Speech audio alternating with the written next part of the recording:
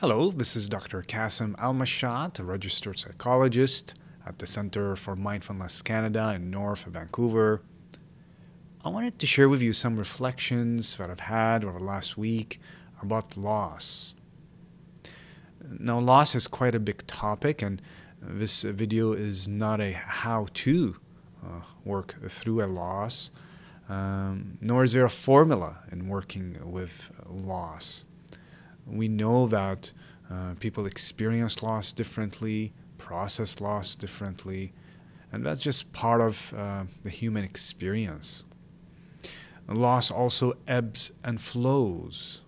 It's not something we just get to and it's over, so to speak. So it's a big topic, but I wanted to share just kind of a slice, so to speak, of my experience from last week. And last week, I heard that a near and dear family friend passed away. And while we know intellectually we are mortal beings, we know intellectually that part of living, part of being human is we will lose whether family or friends or pets.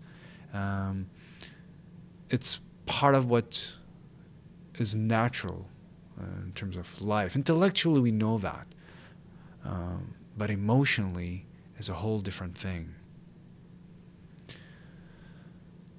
So as I discovered that the loss of his family friend, there's different emotions that come up of, no, not him.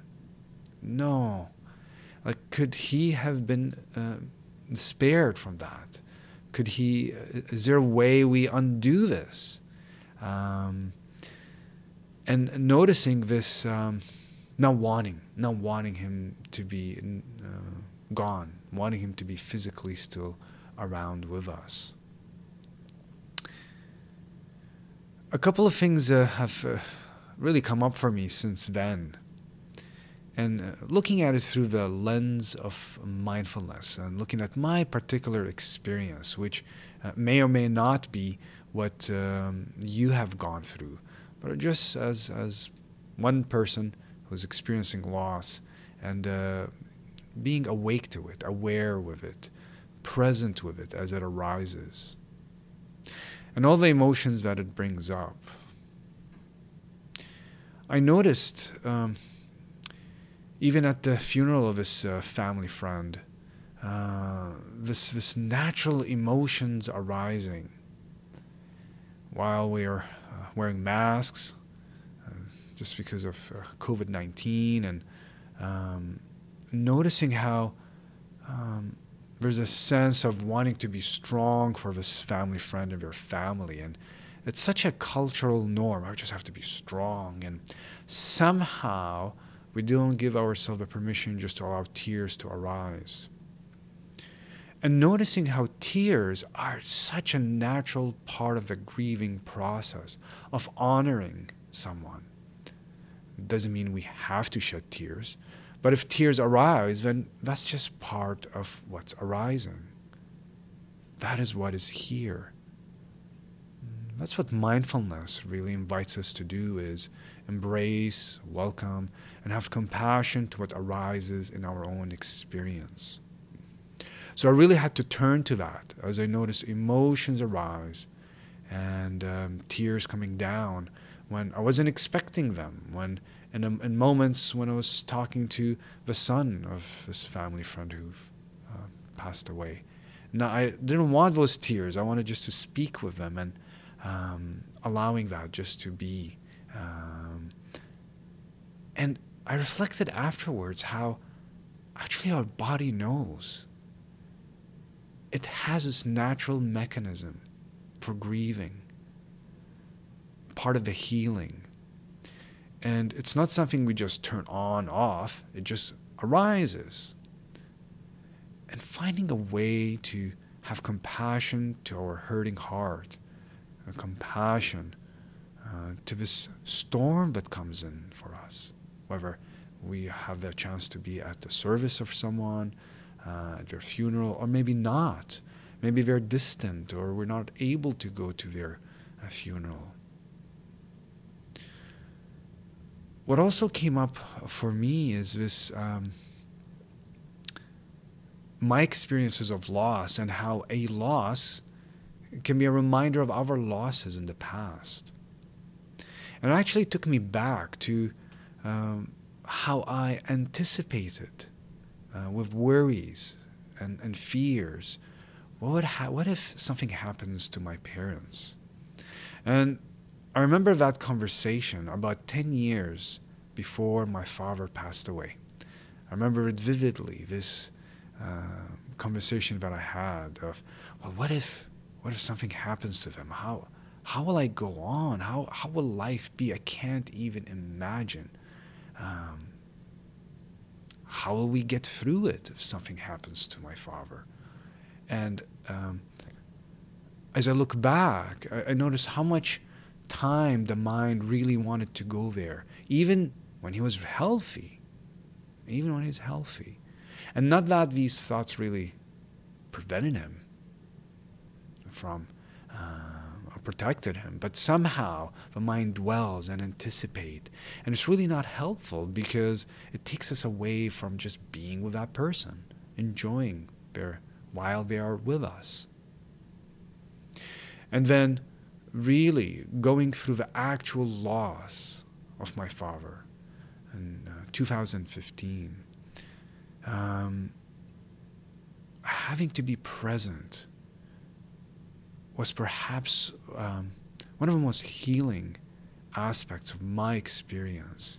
Like really being there for my mother, being there for myself, being there for my emotions, just being present as those moments unfolded, and finding some stability within me to allow that experience, this human experience that no one is exempt from, and holding it with compassion.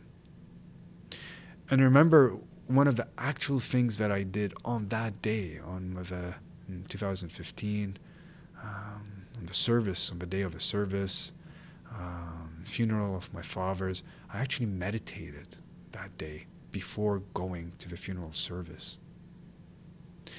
And it just allowed for me just to allow, with open arms, this experience of being human.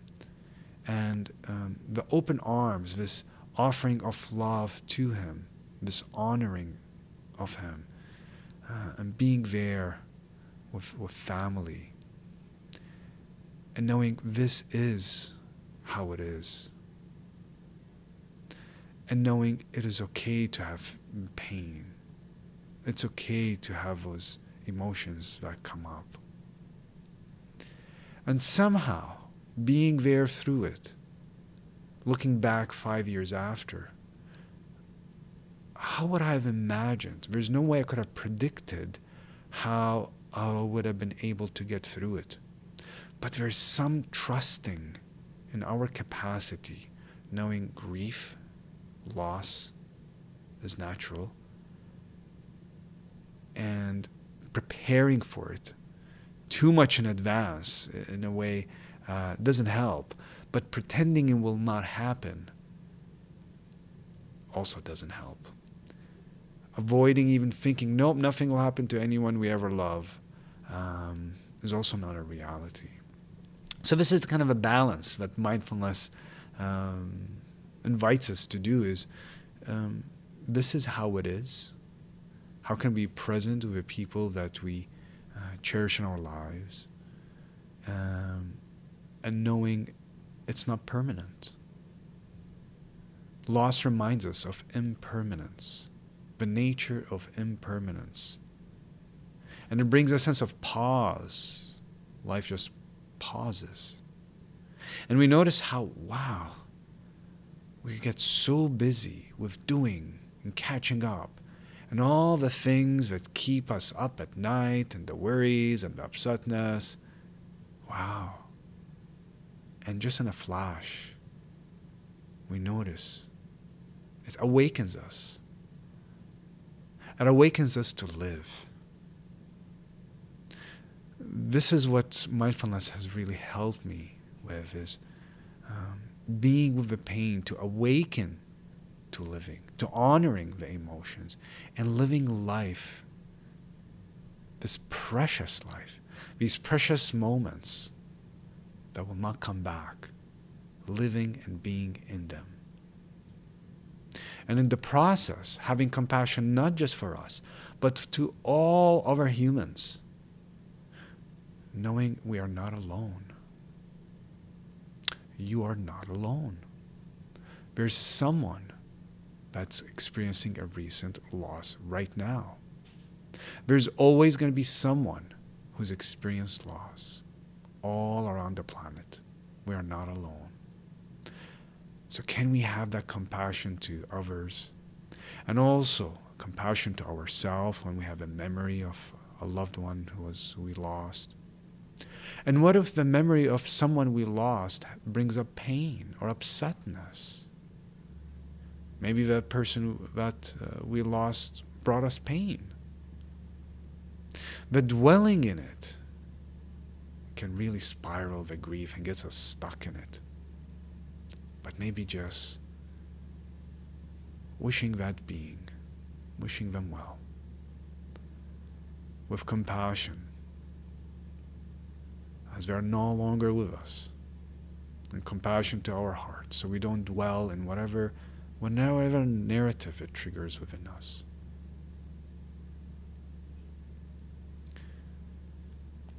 I hope you find this video helpful.